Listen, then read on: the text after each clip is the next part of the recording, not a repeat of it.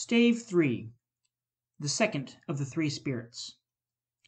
Awaking in the middle of a prodigiously tough snore, and sitting up in bed to get his thoughts together, Scrooge had no occasion to be told that the bell was again upon the stroke of 1.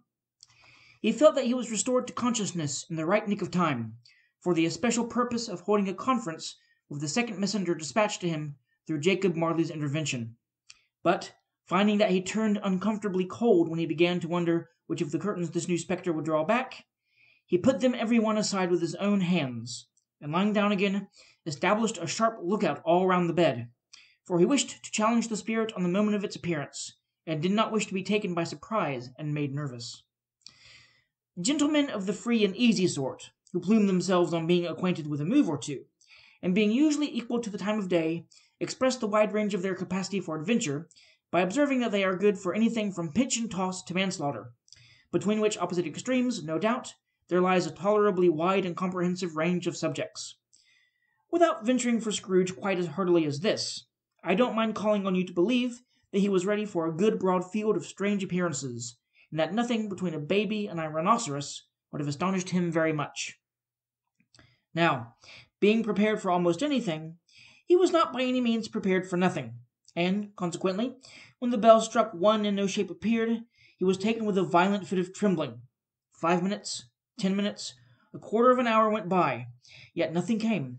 All this time he lay upon his bed, the very core and centre of a ruddy blaze of light, which streamed upon it when the clock proclaimed the hour, and which, being only light, was more alarming than a dozen ghosts, as he was powerless to make out what it meant or would be at, and was sometimes apprehensive that he might be at that very moment an interesting case of spontaneous combustion, without having the consolation of knowing it. At last, however, he began to think, as you or I would have thought at first, for it is always the person not in the predicament who knows what ought to have been done in it, and would unquestionably have done it too. At last, I say, he began to think that the source and secret of this ghostly light might be in the adjoining room, from whence, on further tracing it, it seemed to shine. This idea taking full possession of his mind, he got up softly and shuffled in his slippers to the door. The moment Scrooge's hand was on the lock, a strange voice called him by his name, and bade him enter. He obeyed. It was his own room, there was no doubt about that, but it had undergone a surprising transformation. The walls and ceiling were so hung with living green that it looked a perfect grove, from every part of which bright, gleaming berries glistened.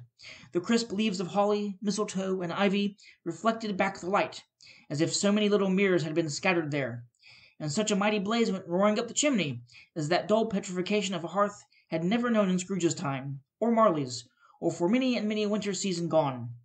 Heaped up on the floor to form a kind of throne were turkeys, geese, game, poultry, brawn, great joints of meat, sucking pigs, long wreaths of sausages, minced pies, plum puddings, barrels of oysters, red-hot chestnuts, cherry-cheeked apples, juicy oranges, luscious pears, immense 12th cakes, and seething bowls of punch, that made the chamber dim with their delicious steam. In easy state upon this couch there sat a jolly giant, glorious to see, who bore a glowing torch, in shape not unlike Plenty's horn, and held it up, high up, to shed its light on Scrooge as he came peeping round the door. "Come in!" exclaimed the ghost. "Come in, and know me better, man!" Scrooge entered timidly, and hung his head before the spirit. He was not the dogged Scrooge he had been, and though the spirit's eyes were clear and kind, he did not like to meet them. "I am the ghost of Christmas present," said the spirit. "Look upon me." Scrooge reverently did so. It was clothed in one simple deep green robe or mantle, bordered with white fur. This garment hung so loosely on the figure that its capacious breast was bare, as if disdaining to be warded or concealed by any artifice. Its feet, observable beneath the ample folds of the garment, were also bare, and on its head it wore no other covering than a holly wreath, set here and there with shining icicles. Its dark brown curls were long and free as its genial face, its sparkling eye, its open hand, its cheery voice, its unconstrained demeanour, and its joyful air. Girded round its middle was an antique scabbard, but no sword was in it, and the ancient sheath was eaten up with rust. "You have never seen the like of me before," exclaimed the spirit. "Never," Scrooge made to answer it. "Have never walked forth with the younger members of my family, meaning, for I am very young. The elder brother's born in these later years," pursued the phantom. "I don't think I have," said Scrooge. I am afraid I have not. Have you had many brothers, Spirit? More than 1800, said the ghost. A tremendous family to provide for, muttered Scrooge. The ghost of Christmas present rose. Spirit, said Scrooge submissively, conduct me will you will. I went forth last night on compulsion, and I learnt a lesson which is working tonight. Tonight, if you have aught to teach me, let me profit by it. Touch my robe. Scrooge did as he was told, and held it fast. Holly, mistletoe, red berries, ivy, turkeys, geese, game, poultry, brawn, meat, pigs, sausages, oysters, pies, puddings, fruit, and punch all vanished instantly. So did the room, the fire, the ruddy glow, the hour of night, and they stood in the city streets on Christmas morning, where, for the weather was severe, the people made a rough but brisk and not unpleasant kind of music, in scraping the snow from the pavement in front of their dwellings, and from the tops of their houses, whence it was mad delight to the boys to see it come plumping down into the road below, and splitting into artificial little snowstorms. The house fronts looked black enough, and the windows blacker, contrasting with the smooth white sheet of snow upon the roofs, and with the dirtier snow upon the ground, which last deposit had been ploughed up in deep furrows by the heavy wheels of carts and wagons, furrows that crossed and recrossed each other hundreds of times where the great streets branched off, and made intricate channels, hard to trace, in the thick yellow mud and icy water. The sky was gloomy, and the shortest streets were choked up with a dingy mist, half thawed, half frozen, whose heavier particles descended in a shower of sooty atoms, as if all the chimneys in Great Britain had, by one consent, caught fire, and were blazing away to their dear hearts' content. There was nothing very cheerful in the climate or the town, and yet there was an air of cheerfulness abroad that the clearest summer air and brightest summer sun might have endeavored to diffuse in vain. For all the people who were shoveling away on the housetops were jovial and full of glee, calling out to one another from the parapets, and now and then exchanging a facetious snowball, better-natured missile by far than many a wordy jest, laughing heartily as if it went right, and not less heartily if it went wrong. The poulterers' shops were still half open, and the fruiterers were radiant in their glory. There were great, round, pot-bellied baskets of chestnuts, shaped like the waistcoats of jolly old gentlemen, lolling at the doors and tumbling out into the streets in their apoplectic opulence. There were ruddy, brown-faced, broad-girthed Spanish onions, shining in the fatness of their growth like Spanish friars, and winking from their shelves in wanton shyness as the girls as they went past, and glanced demurely at the hung-up mistletoe. There were pears and apples, clustered high in blooming pyramids. There were bunches of grapes, made in the shopkeeper's benevolence to dangle from conspicuous hooks that the people's mouths might water gratis as they passed. There were piles of filberts, mossy and brown, recalling in their fragrance ancient walks among the woods, and pleasant shufflings ankle-deep through withered leaves. There were Norfolk biffins, squab and swarthy, setting off the yellow of the oranges and lemons, and, in the great compactness of their juicy persons, urgently entreating and beseeching to be carried home in paper bags and eaten after dinner. The very gold and silver fish, set forth among these choice fruits in a bowl, though members of a dull and stagnant-blooded race, appeared to know that there was something going on, and, to a fish, went gasping round and round their little world in slow and passionless excitement. The grocers! Oh, the grocers! Nearly closed, with perhaps 2 shutters down, or 1, but through those gaps such glimpses.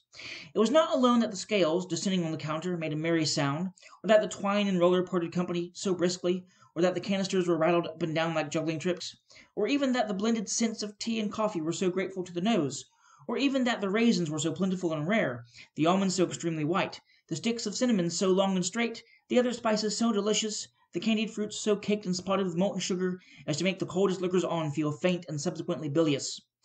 Nor was it that the figs were moist and pulpy, or that the French plums basked in modest tartness from their highly decorated boxes, or that everything was good to eat and in its Christmas dress. But the customers were all so hurried and so eager in the hopeful promise of the day, that they tumbled up against each other at the door, crashing their whisker baskets wildly, and left their purchases upon the counter, and came running back to fetch them, and committed hundreds of the like mistakes in the best humour possible, while the grocer and his people were so frank and fresh that the polished hearts with which they fastened their aprons behind might have been their own, worn outside for general inspection, and for Christmas dolls to pick at if they chose. But soon the steeples called all good people to church and chapel, and away they came, flocking through the streets in their best clothes and with their gayest faces, and at the same time there emerged from scores of by-streets, lanes, and nameless turnings, innumerable people carrying their dinners to their bakers' shops. And sight of these poor revellers appeared to interest the spirit very much, for he stood with Scrooge behind them in the baker's doorway, and taking off the covers as their bearers passed, sprinkled incense on their dinners from his torch. And it was a very uncommon kind of torch, for once or twice, when there was angry words between some dinner carriers who jostled each other, he shed a few drops of water on them from it, and their good humour was restored directly. For they said it was a shame to quarrel upon Christmas Day. And so it was. God love it, so it was. In time the bells ceased, and the bakers were shut up, and yet there was a genial shadowing forth of all these dinners in the progress of their cooking, and a thawed blotch of wet above each baker's oven, where the pavement smoked as if its stones were cooking too. "Is there a peculiar flavour in what you sprinkle from your torch?" asked Scrooge. "There is. My own." "Would it apply to any kind of dinner on this day?" asked Scrooge. "To any kindly given. To a poor one most." "Why to a poor one most?" asked Scrooge. "Because it needs it most." "Spirit," said Scrooge, after a moment's thought, "I wonder you, of all the beings in the many worlds about us, should desire to cramp these people's opportunities of innocent enjoyment." "I?" cried the Spirit. "You would deprive them of their means of dining every seventh day, often the only day on which they can be said to dine at all," said Scrooge. "Wouldn't you?" "I?" cried the Spirit. "You seek to close these places on the seventh day," asked Scrooge, "and it comes to the same thing." "I seek!" exclaimed the Spirit. "Forgive me if I am wrong. It has been done in your name, or at least in that of your family," said Scrooge. "There are some upon this earth of yours," returned the Spirit, "who lay claim to know us, and who do their deeds of passion, pride, ill will, hatred, envy, bigotry, and selfishness in our name, who are as strange to us and all our kith and kin as if they had never lived. Remember that, and charge their doings on themselves, not us." Scrooge promised that he would, and they went on, invisible, as they had been before, into the suburbs of the town. It was a remarkable quality of the ghost, which Scrooge had observed at the baker's, that notwithstanding his gigantic size, he could accommodate himself to any place with ease, and that he stood beneath a low roof quite as gracefully and like a supernatural creature as it was possible he could have done in any lofty hall. And perhaps it was the pleasure of the good Spirit had in showing off this power of his, or else it was his own kind, generous, hearty nature, and his sympathy with all poor men, that led him straight to Scrooge's clerks. For there he went, and took Scrooge with him, holding to his robe, and on the threshold of the door the Spirit smiled, and stopped to bless Bob Cratchit's dwelling within the sprinklings of his torch. Think of that! Bob had but 15 bob a week himself. He pocketed on Saturdays but 15 copies of his Christian name, and yet the ghost of Christmas present blessed his 4-roomed house. Then up rose Mrs. Cratchit, Cratchit's wife, dressed out but poorly in a twice-turned gown, but brave in ribbons, which are cheap and make a goodly show for sixpence, and she laid the cloth, assisted by Belinda Cratchit, second of her daughters, also brave in ribbons, while Master Peter Cratchit plunged a fork into the saucepan of potatoes, and getting the corners of his monstrous shirt-collar, Bob's private property, conferred upon his son and heir in honour of the day, into his mouth, rejoiced to find himself so gallantly attired, and yearned to show his linen in the fashionable parks. And now 2 smaller Cratchits, boy and girl, came tearing in, screaming that outside the baker's they had smelt the goose, and known it for their own, and basking in luxurious thoughts of sage and onion, these young Cratchits danced about the table, and exalted Master Peter Cratchit to the skies, while he, not proud, although his collar nearly choked him, blew the fire, until the slow potatoes bubbling up, knocked loudly at the saucepan lid to be let out and peeled. "What has ever got into your precious father, then?" asked Mrs. Cratchit. "And your brother, Tiny Tim? And Martha warn't as late last Christmas by half an hour. Here's Martha, mother," said a girl, appearing as she spoke. "Here's Martha, mother," cried the 2 young Cratchits. "Hurrah! There's such a goose, Martha!"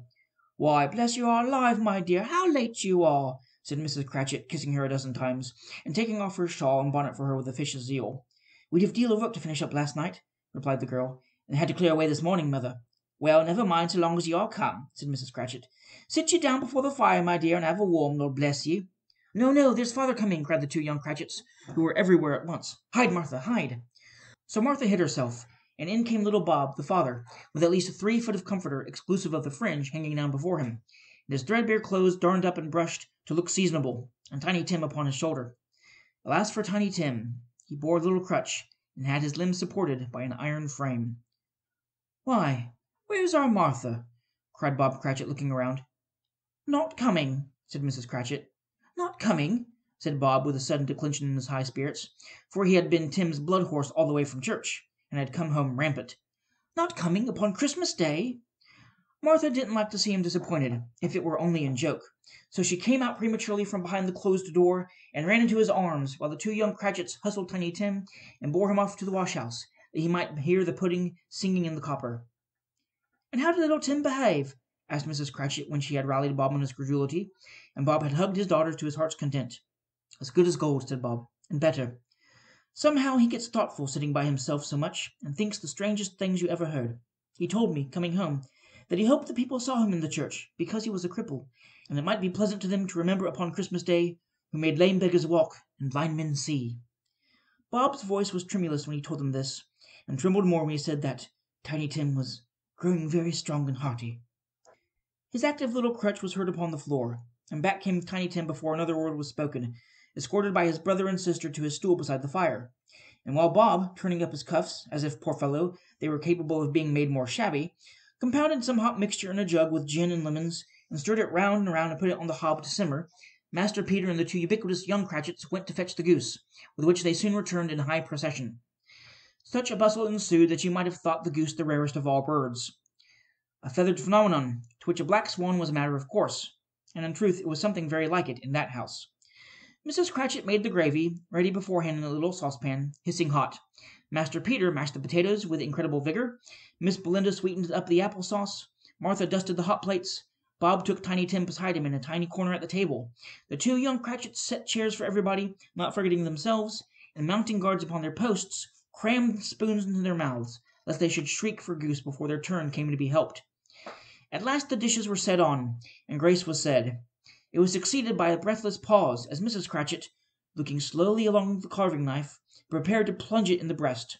But when she did, and when the long-expected gush of stuffing issued forth, one murmur of delight arose all round the board, and even Tiny Tim, excited by the two young Cratchits, beat on the table with the handle of his knife, and feebly cried, "Hurrah!" There never was such a goose. Bob said he didn't believe there ever was such a goose cooked. Its tenderness and flavour, size and cheapness, were the themes of universal admiration. Eked out by apple sauce and mashed potatoes, it was a sufficient dinner for the whole family.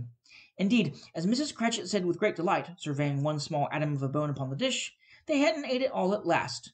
Yet every one had had enough, and the youngest Cratchits in particular were steeped in sage and onion to the eyebrows.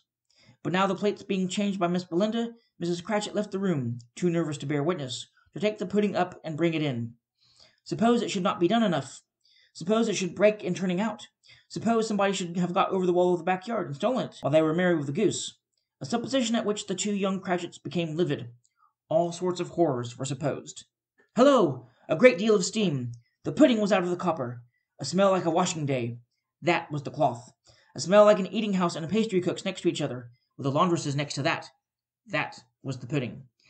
In half a minute Mrs. Cratchit entered, flushed but smiling proudly, with the pudding, like a speckled cannonball, so hard and firm, blazing in half a quartern of an ignited brandy, and bedight with Christmas holly stuck into the top.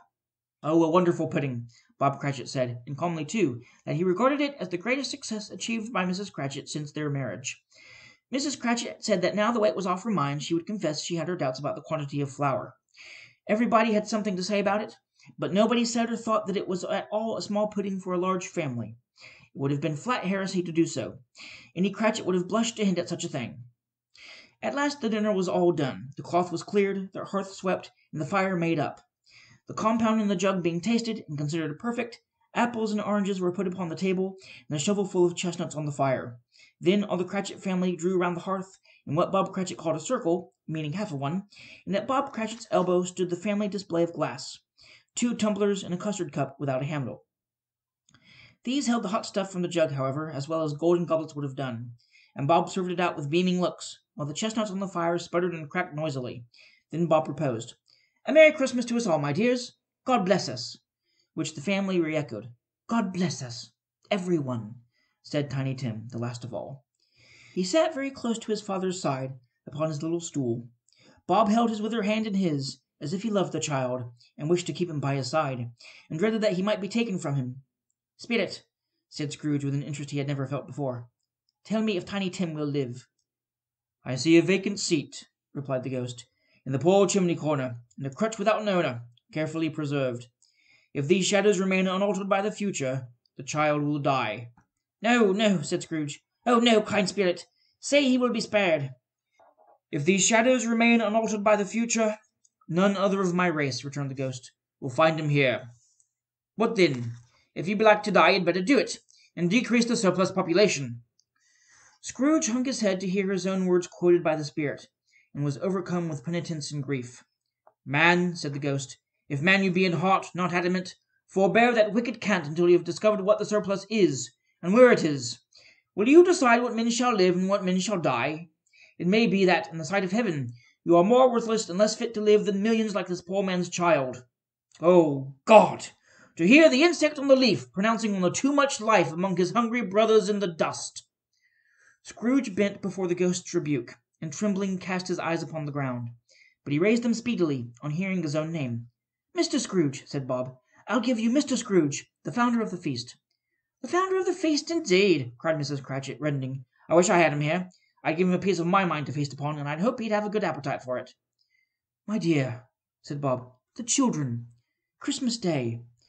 "It should be Christmas Day, I am sure," said she, "on which one drinks the health of such an odious, stingy, hard, unfeeling man as Mr. Scrooge. You know he is, Robert.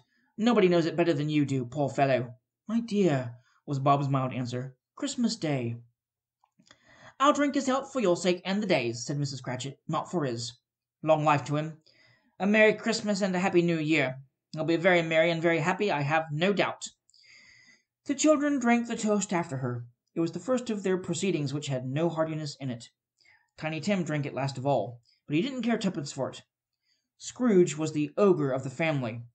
The mention of his name cast a dark shadow on the party, which was not dispelled for full 5 minutes. After it had passed away, they were 10 times merrier than before, from the mere relief of Scrooge the Baleful being done with. Bob Cratchit told them how he had a situation in his eye for Master Peter, which would bring in, if obtained, full 5 and 6pence weekly. The 2 young Cratchits laughed tremendously at the idea of Peter's being a man of business, and Peter himself looked thoughtfully at the fire from between his collar, as if he were deliberating what particular investments he should favor when he came into the receipt of that bewildering income. Martha, who was a poor apprentice at a milliner's, then told them what kind of work she had to do, and how many hours she worked at a stretch, and how she meant to lie abed tomorrow morning for a good long rest, tomorrow being a holiday as she passed at home, and how she had seen a countess and a lord some days before, and how the lord was much about as tall as Peter, at which Peter pulled up his collar so high that you couldn't have seen his head if you had been there. All this time the chestnuts and the jug went round and round, and by the by they had a song about a lost child travelling in the snow, from Tiny Tim, who had a plaintive little voice, and sang it very well indeed. There was nothing of high mark in this. They were not a handsome family. They were not well dressed. Their shoes were far from being waterproof. Their clothes were scanty, and Peter might have known, and very likely did, the inside of a pawnbroker's. But they were happy, grateful, pleased with one another, and contented with the time. And when they faded, and looked happier yet in the bright sprinklings of the spirit's torch at parting, Scrooge had his eye upon them, and especially on Tiny Tim, until the last. By this time it was getting dark and snowing pretty heavily, and, as Scrooge and the spirit went along the streets, the brightness of the roaring fires in kitchens, parlors, and all sorts of rooms was wonderful. Here the flickering of the blaze showed preparations for a cozy dinner, with hot plates baking through and through before the fire, and deep red curtains ready to be drawn to shut out cold and darkness. There all the children of the house were running out into the snow to meet their married sisters, brothers, cousins, uncles, aunts, and to be the first to greet them. Here again were shadows on the window blinds of guests assembling, and there were a group of handsome girls, all hooded and fur-booted, and all chattering at once, tripped lightly off to some near neighbor's house, where, woe upon the single man who saw them enter, artful witches, while they knew it, in a glow. But if you had judged from the numbers of people on their way to friendly gatherings, you might have thought that no one was at home to give them welcome when they got there, instead of every house expecting some company, and piling up its fires half-chimney high. Blessings on it! How the ghost exulted! How it bared its breadth of breast, and opened its capacious palm, and floated on, outpouring, with a generous hand, its bright and harmless mirth on everything within its reach. The very lamplighter, who ran on before, dotting the dusky streets with specks of light, and who was dressed to spend the evening somewhere, laughed out loudly as the spirit passed, though little ken to the lamplighter that he had any company but Christmas. And now, without a word of warning from the ghost, they stood upon a bleak and desert moor, where monstrous masses of rude stone were cast about, as though it were the burial place of giants, and water spread itself whatsoever it listed, or would have done so, before the frost held it prisoner, and nothing grew but moss and furze and coarse, rank grass. Down in the west the setting sun had left a streak of fiery red, which glared upon the desolation for an instant, like a sullen eye, and frowning lower, lower, lower yet, was lost in the thick gloom of darkest night. "What place is this?" asked Scrooge. "A place where miners live, who labour in the bowels of the earth," returned the spirit. "But they know me. See."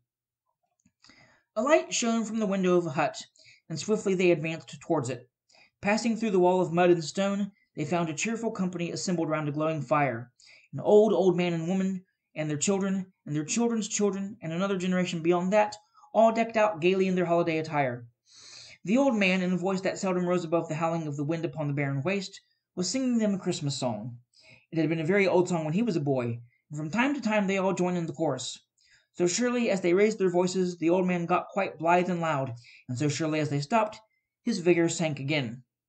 The spirit did not tarry here, but bade Scrooge hold his robe, and passing on above the moor, sped whither? Not to sea. To sea. To Scrooge's horror, looking back, he saw the last of the land, a frightful range of rocks behind them, and his ears were deafened by the thundering of water as it rolled and roared and raged among the dreadful caverns it had worn, and fiercely tried to undermine the earth. Built upon a dismal reef of sunken rocks, some league or so from shore, on which the waters chafed and dashed the wild year through, there stood a solitary lighthouse. Great heaps of seaweed clung to its base, and storm birds, born of the wind, one might suppose, as seaweed of the water, rose and fell about it, like the waves they skimmed. But even here, two men who watched the light had made a fire, that through the loophole in the thick stone wall shed out a ray of brightness on the awful sea. Joining their horny hands over the rough table at which they sat, they wished each other Merry Christmas in their can of grog, and one of them, the elder too, with his face all damaged and scarred with hard weather, as the figurehead of an old ship might be, struck up a sturdy song that was like a gale in itself. Again the ghost sped on, above the black and heaving sea, on, until, being far away, as he told Scrooge, from any shore, they lighted on a ship. They stood beside the helmsman at the wheel, the lookout in the bow, the officers who had the watch, dark, ghostly figures in their several stations. But every man among them hummed a Christmas tune, or had a Christmas thought, or spoke below his breath to his companion of some bygone Christmas day, with homeward hopes belonging to it. And every man on board, waking or sleeping, good or bad, had a kinder word for one another on that day than on any day in the year, and had shared to some extent in its festivities, and had remembered those he cared for at a distance, and had known that they delighted to remember him. It was a great surprise to Scrooge, while listening to the moaning of the wind, and thinking what a solemn thing it was to move on through the lonely darkness over an unknown abyss, whose depths were secrets as profound as death. It was a great surprise to Scrooge, while thus engaged, to hear a hearty laugh. It was a much greater surprise to Scrooge to recognize it as his nephew's, and to find himself in a bright, dry, gleaming room, with Spirit standing smiling by his side, and looking at that same nephew with approving affability. "Ha, ha, ha, ha, ha!" laughed Scrooge's nephew. "Ha, ha, ha, ha! If you should happen, by any unlikely chance, to know a man more blessed in a laugh than Scrooge's nephew, all I can say is, I should like to know him too. Introduce him to me, and I'll cultivate his acquaintance." It is a fair, even-handed, noble adjustment of things, that while there is infection and disease and sorrow, there is nothing in the world so irresistibly contagious as laughter and good humour. When Scrooge's nephew laughed in this way, holding his sides, rolling his head, and twisting his face into the most extravagant contortions, Scrooge's niece by marriage laughed as heartily as he, and their assembled friends, being not a bit behindhand, roared out lustily. "Ha, ha, ha, ha! He said that Christmas was a humbug, as I live!" cried Scrooge's nephew. "He believed it, too." "More shame for him, Fred," said Scrooge's niece, indignantly. "Bless those women! They never do anything by halves. They are always in earnest." She was very pretty, exceedingly pretty, with a dimpled, surprised-looking, capital face, a ripe little mouth that seemed made to be kissed, as no doubt it was, all kinds of good little dots about her chin that melted into one another when she laughed, and the sunniest pair of eyes you ever saw in any little creature's head. Altogether she was what you would have called provoking, you know, but satisfactory too. Oh, perfectly satisfactory. "He's a comical old fellow," said Scrooge's nephew. "That's the truth, and not so pleasant as he might be. However, his offences carry their own punishment, and I have nothing to say against him." "I'm sure he is very rich, Fred," hinted Scrooge's niece. "At least you always tell me so." "What of that, my dear?" said Scrooge's nephew. "His wealth is of no use to him. He don't do any good with it. He don't make himself comfortable with it. He hasn't the satisfaction of thinking that he is ever going to benefit us with it." "I have no patience with him," observed Scrooge's niece.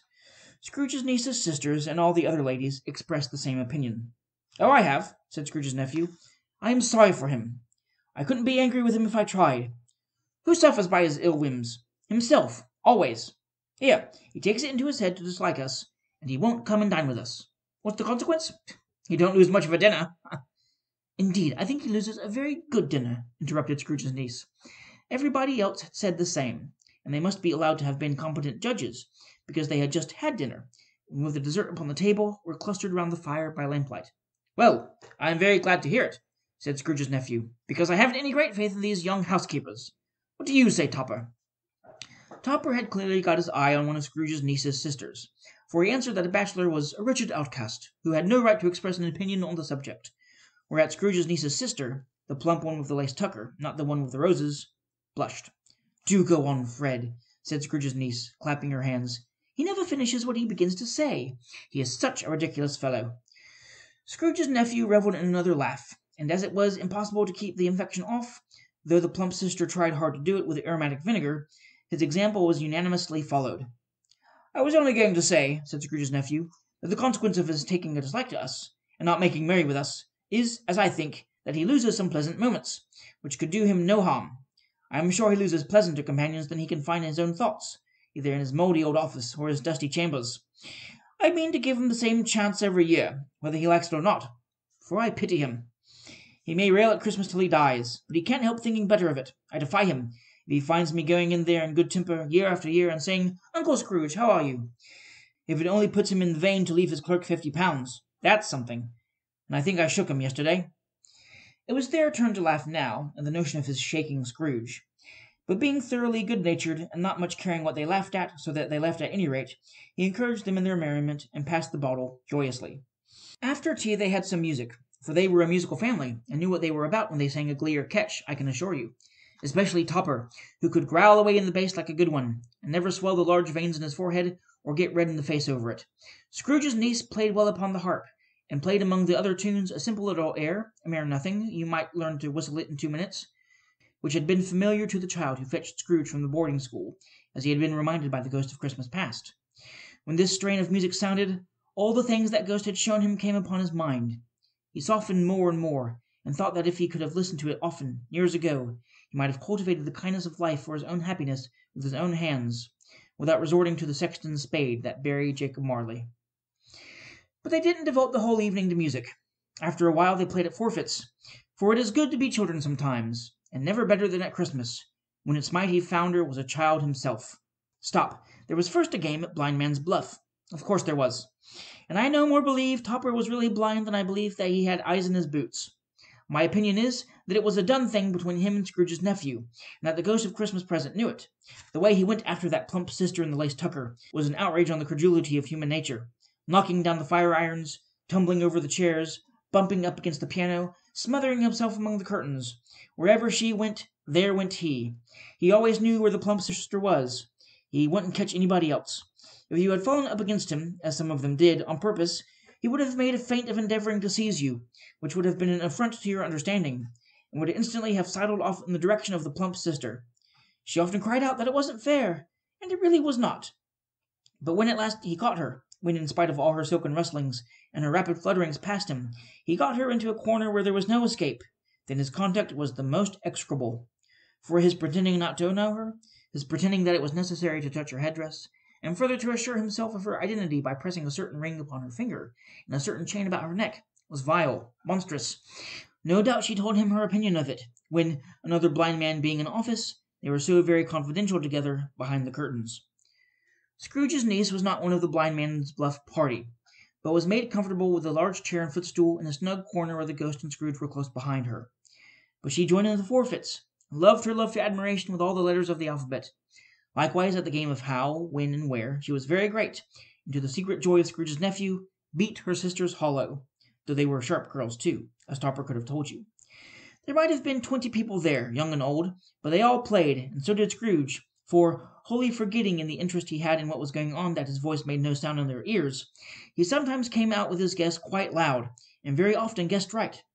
For the sharpest needle, best Whitechapel, warranted not to cut in the eye, was not sharper than Scrooge, blunt as he took it in his head to be.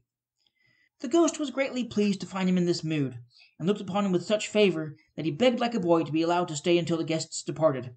But this the spirit said could not be done. "Here's a new game," said Scrooge. "One half hour, spirit. Only one." It was a game called Yes and No, where Scrooge's nephew had to think of something, and the rest must find out what, he only answering to their questions, yes or no, as the case was.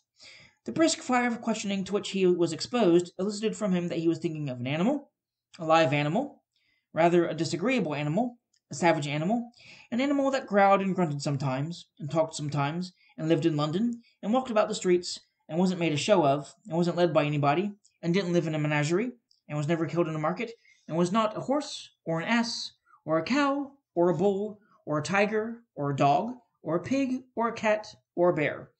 At every fresh question that was put to him, this nephew burst into a fresh roar of laughter, and was so inexpressibly tickled that he was obliged to get up off the sofa and stamp. At last the plump sister, falling out into a similar state, cried out, "I have found it out! I know what it is, Fred! I know what it is!" "What is it?" cried Fred. "It's your Uncle Scrooge!" Which it certainly was. Admiration was the universal sentiment, though some objected that the reply to "Is it a bear?" ought to have been "Yes," inasmuch as an answer in the negative was sufficient to have diverted their thoughts from Mr. Scrooge, supposing they had ever any tendency that way. "He has given us plenty of merriment, I am sure," said Fred, "and it would be ungrateful not to drink his health. Here's a glass of mulled wine ready to our hand at the moment, and I say, Uncle Scrooge!" "Well, Uncle Scrooge!" they cried. "A Merry Christmas and a Happy New Year to the old man, whatever he is," said Scrooge's nephew. "He wouldn't take it from me, but he may have it, nevertheless. Uncle Scrooge!" Uncle Scrooge had imperceptibly become so gay and light of heart that he would have pledged the unconscious company in return, and thanked them in an audible speech if the ghost had given him time. But the whole scene passed off in the breath of that last word spoken by his nephew, and he and the spirit were again upon their travels. Much they saw, and far they went, and many homes they visited, but always with a happy end. The spirit stood beside sick beds, and they were cheerful; on foreign lands, and they were close at home; by struggling men, and they were patient in their greater hope; by poverty, and it was rich; in almshouse, hospital, and jail; in misery's every refuge; where vain man in his little brief authority had not made fast the door, and barred the spirit out, he left his blessing, and taught Scrooge his precepts. It was a long night, if it were only a night; but Scrooge had his doubts of this, because the Christmas holidays appeared to be condensed into the space of time they passed together. It was strange, too, that while Scrooge remained unaltered in his outward form, the ghost grew older, clearly older. Scrooge had observed this change, but never spoke of it until they left a children's Twelfth Night party, when, looking at the spirit as they stood together in an open place, he noticed that his hair was grey. "Are spirits' lives so short?" asked Scrooge. "My life upon this globe is very brief," replied the ghost. "It ends tonight." "Tonight!" cried Scrooge. "Tonight at midnight. Hark! The time is drawing near." The chimes were ringing the 11:15 at that moment. "Forgive me if I am not justified in what I ask," said Scrooge, looking intently at the spirit's robe, "but I see something strange, and not belonging to yourself, protruding from your skirts. Is it a foot or a claw?" "It might be a claw for the flesh there is upon it," was the spirit's sorrowful reply. "Look here." From the foldings of its robe it brought 2 children, wretched, abject, frightful, hideous, miserable. They knelt down at its feet, and clung upon the outside of its garments. "Oh, man, look here! Look down here!" exclaimed the ghost. They were a boy and a girl, yellow, meagre, ragged, scowling, wolfish, but prostrate too in their humility. Where graceful youth should have filled their features out, and touched them with its freshest tints, a stale and shriveled hand, like that of age, had pinched and twisted them, and pulled them into shreds. Where angels might have sat enthroned, devils lurked, and glared out menacing. No change, no degradation, no perversion of humanity, in any grade, through all the mysteries of wonderful creation, as monsters half so horrible and dread. Scrooge started back, appalled. Having them shown to him in this way, he tried to say they were fine children, but the words choked themselves rather than be parties to a lie of such enormous magnitude. "Spirit, are they yours?" Scrooge could say no more. "They are man's," said the spirit, looking down upon them, "and they cling to me, appealing from their fathers. This boy is ignorance, this girl is want. Beware of them both, and of all their degree, but most of all beware this boy, for on his brow I see that written which is doom, unless the writing be erased. Deny it!" cried the spirit, stretching out his hands toward the city. "Slander those who tell it ye. Admit it for your factious purposes, and make it worse, and bide the end." "Have they no refuge or resources?" cried Scrooge. "Are there no prisons?" said the spirit, turning on him for the last time with his own words. "Are there no workhouses?" The bell struck 12. Scrooge looked about him for the ghost, and saw it not. As the last stroke ceased to vibrate, he remembered the prediction of old Jacob Marley, and lifting up his eyes, beheld a solemn phantom, draped and hooded, coming like a mist along the ground towards him.